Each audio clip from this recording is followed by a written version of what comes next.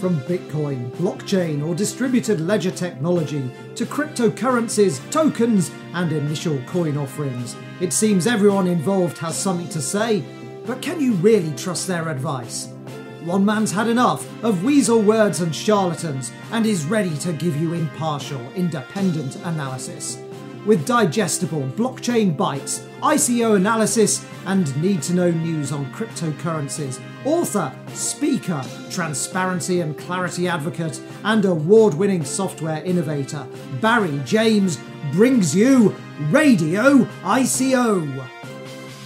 Well, welcome back to Blockchain Bites on ICO Radio. And today we're going to turn the tables and I'm going to be interviewed for this show, but also for Blockchain Radio by Pierre Bourque from Canada, who is the host there. So I hope you find it illuminating. I hope you enjoy it as we talk about token intelligence and the red flags of ICOs. And welcome back to Blockchain Radio. I'm Pierre Bourque in Ottawa, Canada, joined today by the chief instigator and the voice of the popular podcast ICO Radio, Barry James in London, England. Hello, Barry. Pierre, thank you. It's good to be with you. It's great to chat with you again. I always enjoy our conversations, but it's been a while, this last one, so glad to have you on. I've been listening to you. I before we went on the air, I told you that this morning when I woke up, I turned on Blockchain Radio, and there you were, whispering in my ear. So just wonderful, wonderful material to start the day.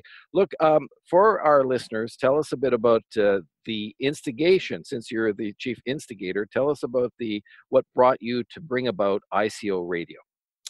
Okay, well, as you know, my background goes back a long way in tech. It's been tech my whole career and mostly at the forefront of tech. You know, over the last 5 or 6 years, we've been at the forefront of the crowdfunding world. And when ICOs burst on the scene, it was very clear that this was something new that people, and blockchain technology as well, something new that people would need to get their heads around.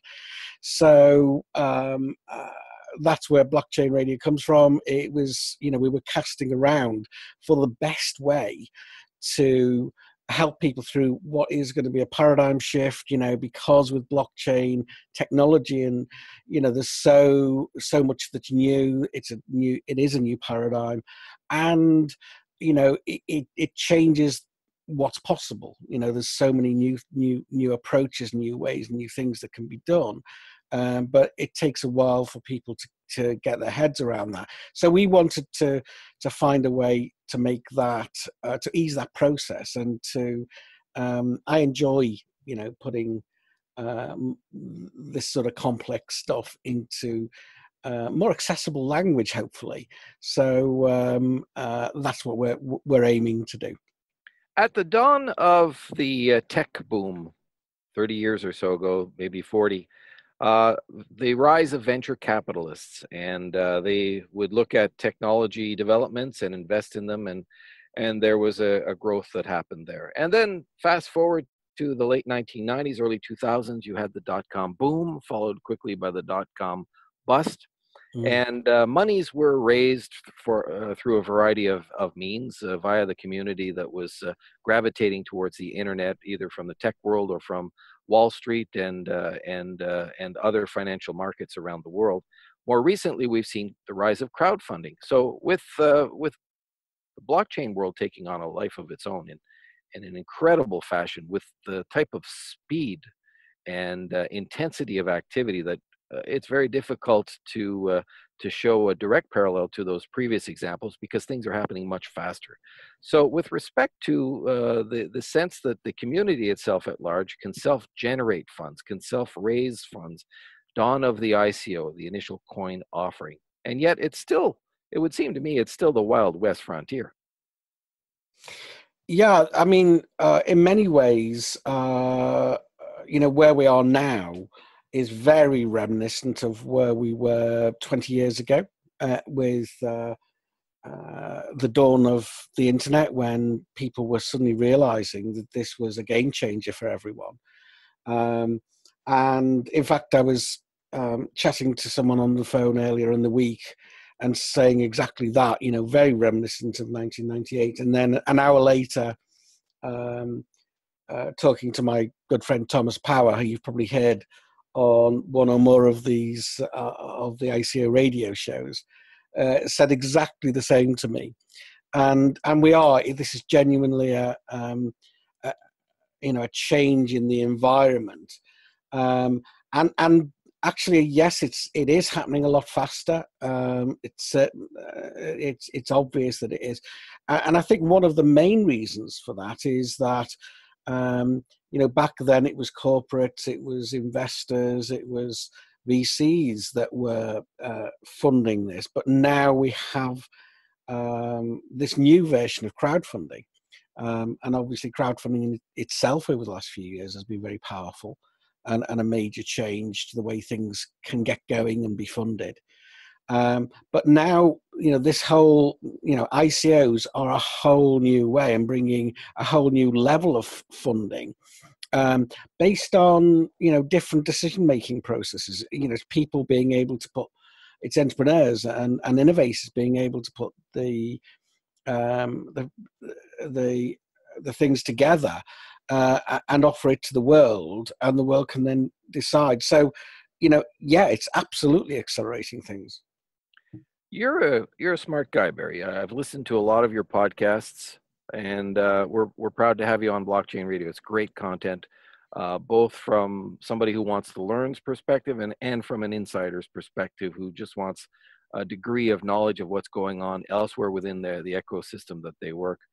But you're also a great communicator, and you could be doing what you do in a variety of other areas of society. What attracts you to the world of ICOs personally?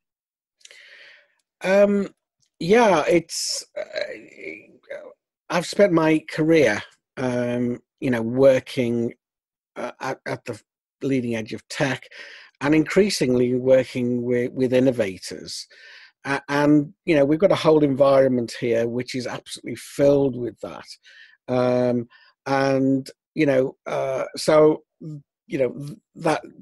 and the fact that the,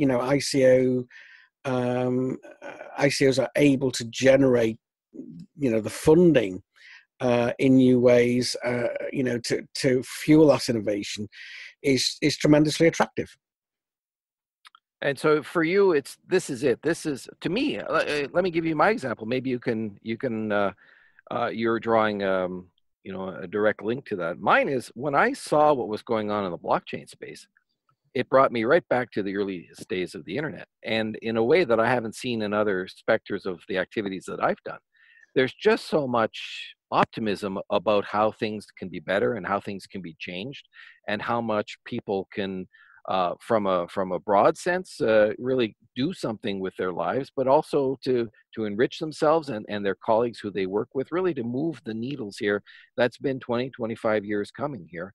And yet, within all of this, there are a lot of people that look at that and they might be taking advantage of that situation. They may be saying, all right, everybody wants to do good here, but let's see if we can do a little bit of bad for ourselves here. So, I mean, what percentage of the world of ICOs is scam-like? Yeah, I mean, a lot of people talk about it being the kind of the wild west frontier of our time, don't they? Let's come to that in a second. I mean, you said something really interesting there, and you're absolutely right.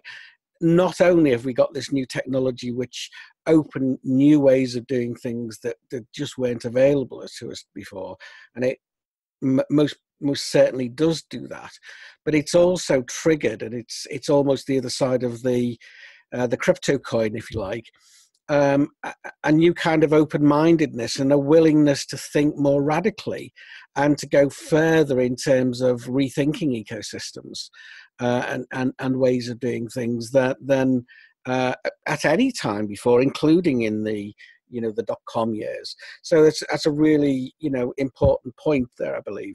But so this is the wild west frontier. Why am I here, I suppose, is the question. And I guess it's because it is the frontier. And, as you say, someone said that 80% of ICOs are scams. Well, I don't think that's true. I think, I've heard figures bandied around even higher than that. But I actually think it's important to understand what's going on. I think there are scams. There's no doubt about that. There have been some very definite scams, but the proportion of that is probably a tenth of that.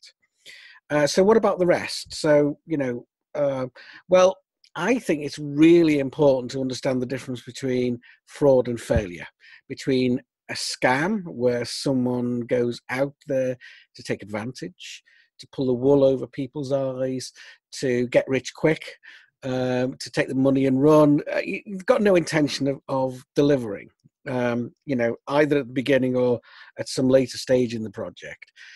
That's a very different thing than being able to than those who have every intention of delivering, but by its nature, innovation is risky. By its nature, startups are risky.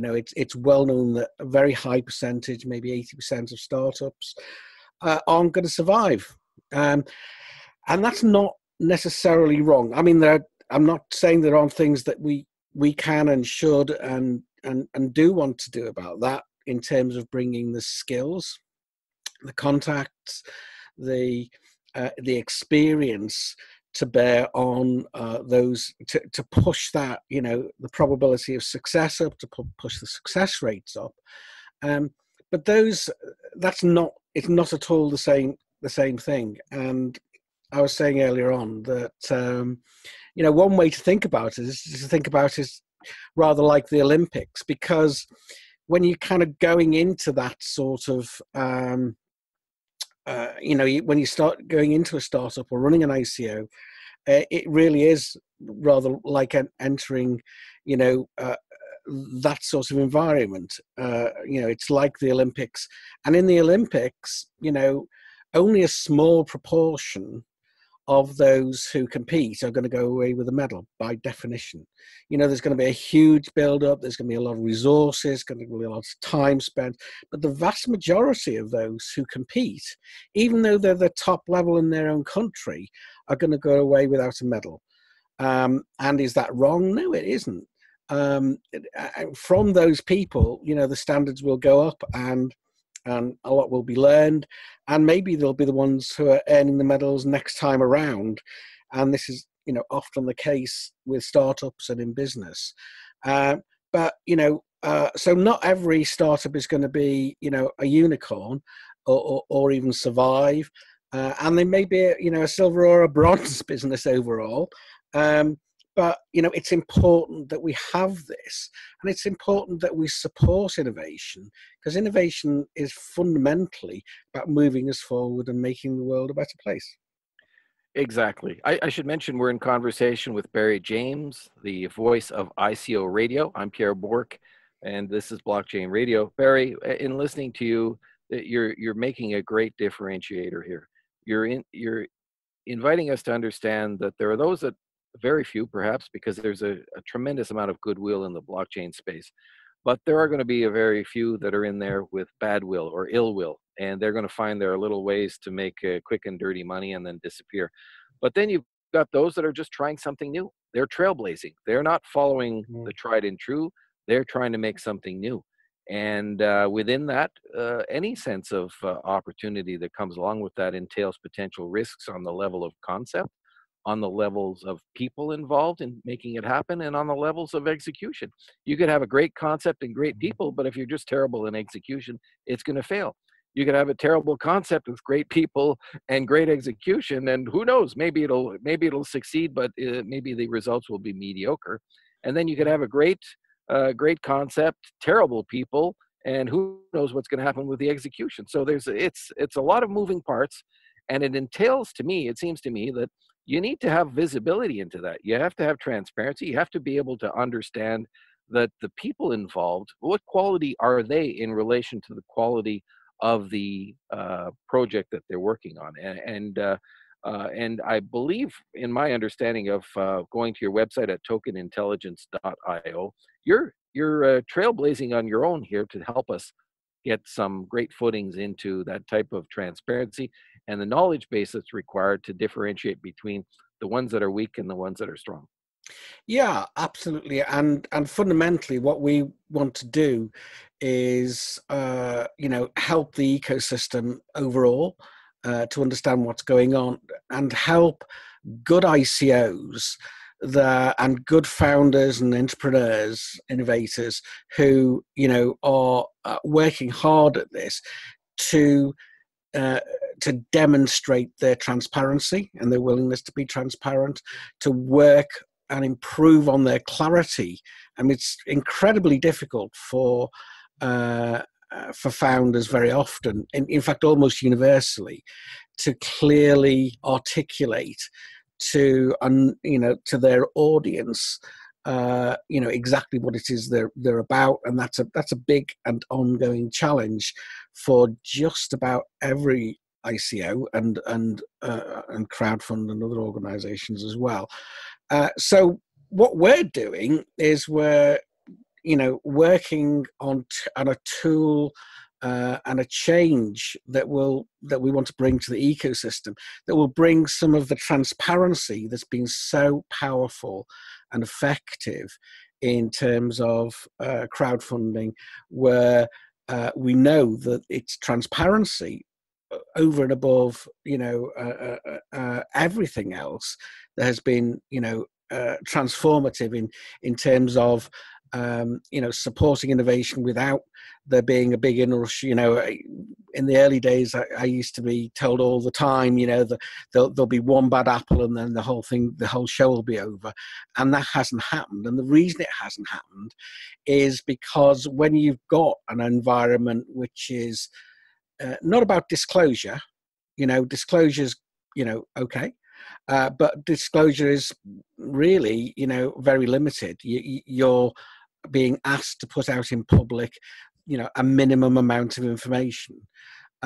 With transparency in an environment like crowdfunding and like ICOs, it's really much more about transparency. So where you're being open to answer questions, where you're being communicative, where you're willing to engage in conversation, and that those kind of conversations are in the open, so that everyone can hear the right questions being asked and answered.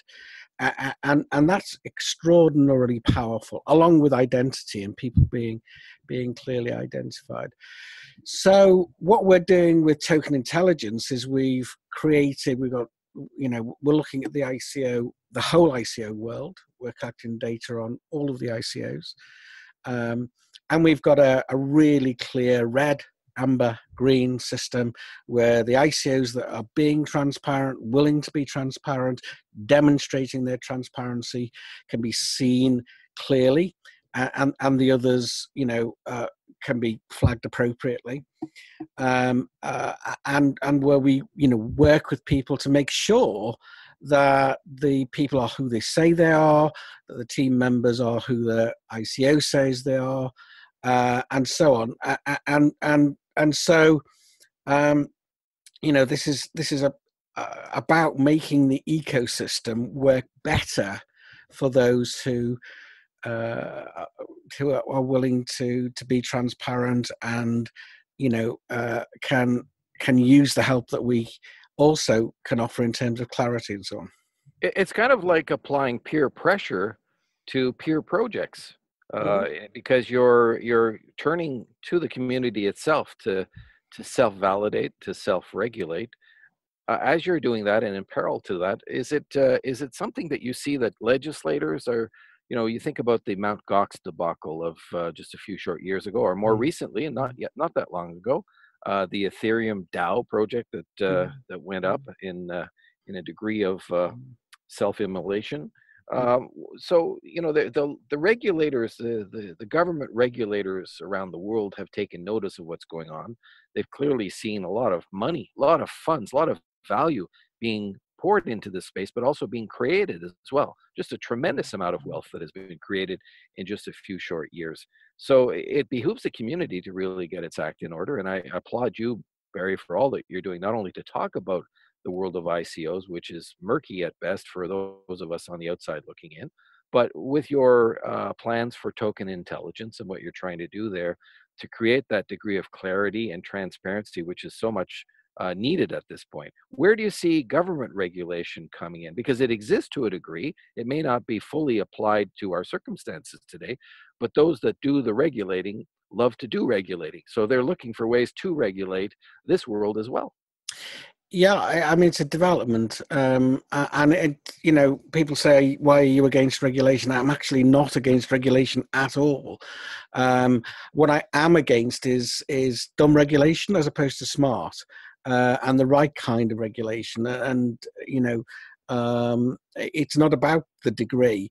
And as my good friend Simon Brickles, who was one of the founders of the AIM stock market and the Plus stock market in the UK, has said, every activity starts out unregulated, and then you kind of work out where you go from there, and that's going to develop over time. But actually, we've got a huge opportunity here because we do have the transparency that does and can flow from the environment, the internet environment, the where we're in, where we can create those open flows and preserve those open flows of information, which is what we want to make sure happens, because the alternatives are not good. But we also have blockchain technology itself, which is the single most powerful tool alongside of transparency that any regulator could wish for or imagine, because it gives the opportunity to make everything verifiable. Immutable records mean that everything can be verifiable. So we've got the tools, not just for a whole new world and environment for to build trust and to have clear, verifiable paths for just about everything that we need them for, which changes things really markedly. But also we've got the tools and the means to bring to revolutionize the way things are policed, controlled, regulated. In fact, at the 2020 FinTech conference in London, I put up an equation there where we which is very simple. It's blockchain technology plus transparency equals smarter regulation, and that's what we need. Barry, talk to me about ICO red flags. What are they? Okay, well, it's hard for people to be on top of what's going on in ICOs, and there's a lack of information very often. It can be very confusing because all the formats are different and so on. It's difficult for people to get their heads around, particularly so many ICOs. A little bit easier when they're in your sector and you can understand what they're going on, but even then it's difficult. But what we've learned and brought from the world of crowdfunding is there are a number of red flags that can quickly and clearly indicate when something is not as it should be. So I alluded to one or two of them earlier on. So contactability, when a project team or an ICO, or for that matter, a crowdfund, go dark and you can't make contact with them, then it's pretty, that's a pretty good indicator that things aren't right and as they should be. You can expect and should expect people who are being funded in this sort of way to be responsive to questions in an open environment. And if those things aren't happening, those are red flags straight away. Another one is, and it's a bit more difficult for folks to detect, straight off the bat, but it's become a problem where people are being named as team members without ever having been asked, let alone recruited or become part of the team. A good friend of mine who's a very, very well-known figure in the world of crowdfunding was, saying he himself had been attached to, just taking his picture and his details, and we're using his name. And one of the things that we're doing now is we're helping ICOs verify and make publicly verifiable their team, who's involved, and so on, so that they can demonstrate that along with their transparency. And there's a whole load of metrics that and tests we can now apply to the website and the white paper and the other documents that are made available by an ICO, which indicate the level of completeness. So one of the other red flags, which, for example, TechCrunch have identified quite rightly, is that when there's no roadmap, or when the white paper is incomplete, or when there's a lack of key information that you would normally expect to be there, that in itself is a red flag.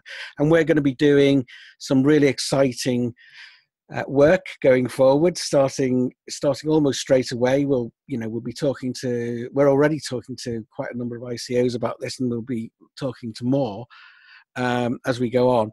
But what we want to do is to bring this sunlight and fresh air, as the famous Judge Brandeis called it, that's what transparency is. It's sunlight and fresh air. It's a disinfectant for the kind of malfeasance and scamming and that sort of thing that can otherwise go on. All right. Well, let me ask you this, Barry. Let me put myself in play here for a moment. At least put myself in the place of a lot of these listeners who are wondering whether or not their idea for an ICO, or even their ICOs, are worthy of being brought to tokenintelligence.io in a conversation with you. You and I have had conversations about blockchain radio and potential applications for an ICO. I won't get into the details of that, but that's a conversation, that's a thought pattern that I've been having for quite a while. It's an area that I want to explore. For those who are listening to us right now, who may be in the same boat as me, or maybe in a few steps further, if I may say, or maybe they've gone quite a distance down the road and they're thinking about all of the arguments that you've brought forward here today in our conversation. They're going, you know what, Barry makes a lot of sense here, and you do make a lot of sense. When is it too soon to get into a conversation with you, and when is it too late to get into a conversation with you? Okay, good questions. So it's never too soon to pitch and to start refining your pitch, and it's never too soon to start building your community, getting people interested. It's never too soon to start looking and building relationships with the key people who've got the skills or the experience, the contacts and so on, that are going to help form and underpin your venture, your campaign, your ICO.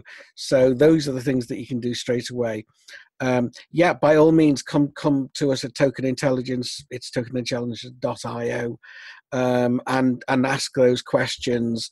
But what we're planning to do we'll be bringing new tools and a whole new community as well. We'll be opening this up quite soon now, to enable you to more easily connect with the kinds of people and the key people that you're going to need to succeed, to take an ICO forward, and so on. So you can come straight right now to. There's a pre-reg link on the front page. In fact, by the time you're listening to this, it may be a registration link, and come and ask questions and make contact. And let me add this and ask you this, Barry. If I'm an investor in ICOs, and supposing I've been investing in ICOs for the last year, I made a bundle, maybe I've lost a few bundles along the way as the ebb and flow of the various prices have gone up and down. But now I'm hearing about this idea of clarity and transparency to a much greater degree of plausibility and a much greater degree of specificity to my own circumstance.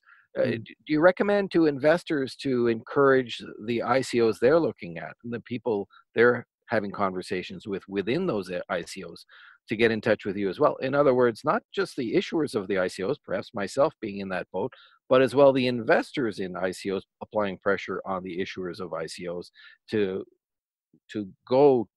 make that move towards that degree of transparency and clarity that you're trying to provide as a platform at Token Intelligence. Yeah, absolutely. And we see this as something that is going to benefit everyone involved in the ecosystem. That's the intent. And I think that, it's while we won't be, and we don't intend to be giving investment advice, that's not going to happen. Knowing, being able to check out quickly whether a potential ICO, has problems, has manifest problems, in order to move on to the ones that are worthy of that time and attention, is a benefit in itself. But yeah, we'd very much like investors to do that and channel people in our direction. All right, Barry, just in closing this out, are there any comments or any thoughts that we haven't touched on yet that you want to make sure you get out before we close out our conversation today? So, first of all, I'd like to thank you, Pierre, for the opportunity to talk about this. As you know, we're really excited, that this is going to be part of us helping to bring a change to the ecosystem in a really positive way that supports innovations. So, everyone out there, I'm sure you've got the tokenintelligence.io. That's the URL. Please come and join us, and we'd love to hear from you, both questions and everything else. Thank you. Barry, thank you so much. Barry James, the chief instigator of ICO Radio and Token Intelligence. I'll give you those domain names because they're very much worthwhile checking out. ICORAD, RAD.io, so ICO Radio, and tokenintelligence.io. Barry James, thanks for joining us on Blockchain Radio this afternoon. Pierre, thank you so much. I'm Pierre Bourque. You're listening to Blockchain Radio. ICO Radio was brought to you by author, speaker, transparency and clarity advocate, and award-winning software innovator Barry James. Get in touch with the programme, put yourself or someone else forward as a guest, visit iconewsdesk.com. And if you've enjoyed the show, please leave a review. And don't forget to subscribe to get your next insights and interviews from the ICO Radio podcast.